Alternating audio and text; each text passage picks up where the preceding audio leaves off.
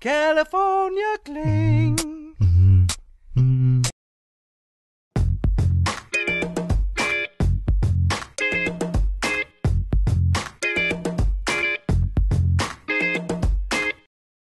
It's Lauren here. I'm at Fat Sal's in Hollywood. Travis works here at Fat Sal's. Tell me about this place.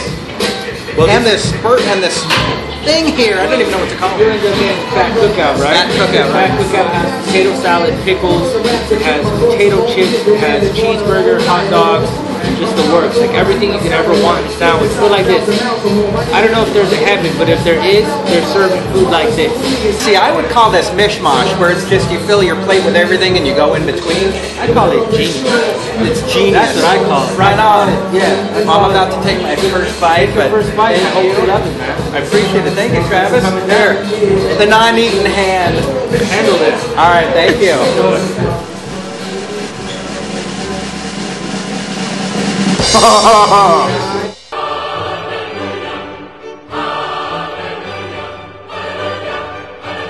Hey guys, I'm here with Chad. You're one of the managers here at this location. So tell me, how does this all work? So the concept of fat sandwiches comes from truck drivers. When they're on the road, they can't eat all their sides. So what we do is we put everything on top of the sandwich, just like they do. Some of the more popular fat sandwiches would be Fat Texas, Fat Buffalo, because it's kind of one of the only all-chicken ones. The Jerry, because it's named after one of our founders and owners, Jerry from Entourage, Jerry Ferrara.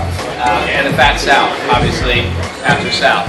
We noticed that the food was proportioned just right, so it wasn't like potato chips were in one corner. No, absolutely.